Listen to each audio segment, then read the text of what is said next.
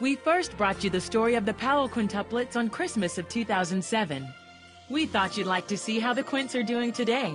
Steve and Stephanie Powell had prayed for a long time for children.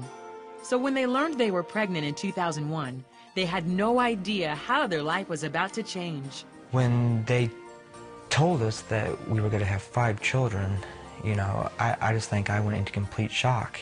Due to the health risks of carrying that many babies, doctors immediately encouraged the Powells to reduce the number of children from 5 to 3. Steve worried about Stephanie's health and struggled with the decisions that followed.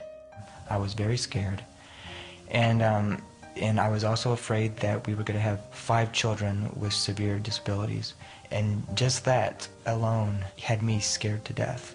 So I would like to say that we were just confident in the Holy Spirit the whole time, you know, that we were not going to reduce. And even though I'd always prayed that, when the doctors tell you that's what you need to do, I mean, you listen to them.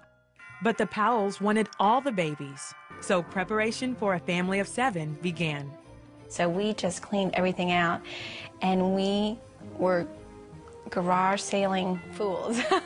We spent every Saturday for a good month, I guess, and just stocked up. You know, we just planned on boys and girls for many years because we knew we wouldn't be getting out shopping, and we did. We bought everything: shoes, onesies, Yeah.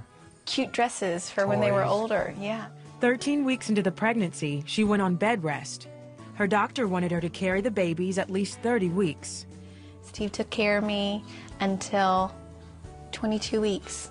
And then that's when we went back into the hospital. We knew that time it was for good. You know, we knew I didn't even want to be home. It was so scary to even be home by myself at that point. And I was huge and I couldn't do anything for myself, you know. So I was really happy to be in the hospital. On October 28, 2001, 5 Powell babies were delivered by C-section. Delivery was right at 1 o'clock, and Jacob was 2 pounds 5 ounces. Jackson was next. He was 2 pounds 4 ounces. Chloe was next. She was 2 pounds 7 ounces. Samuel was next. He was 2 pounds 12 ounces. And Ella was last, and she was 2 pounds 9 ounces. Everyone but Jacob went on a ventilator, and all 5 stayed in the hospital until they reached a healthy weight. However, Steve and Stephanie's goal was to have the babies home by Christmas.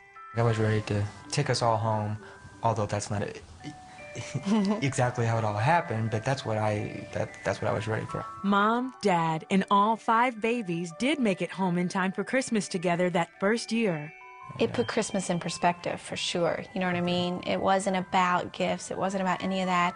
We had family over at our house all day long, and they brought food, and we just sat around feeding babies, and it was very simple. It wasn't a typical Christmas at all for what most people, I think, you know, in America have. And so it was probably extra special just because we got back to the basics. The Quints are 9 now, and everyone stays very active, playing the piano, competing on a soccer team, and memorizing verses for Bible Bowl competitions. These 5 are inseparable, even when it comes to helping Mom with new baby brother Henry, who joined the family in October of this year. Oh, they're very tight. Yeah. The Powells have started numerous Christmas traditions over the last 9 years to teach the Quints about the real reason for Christmas. One of their favorites when they were little was the birthday cake for Jesus. The real meaning of Christmas is Jesus' birthday and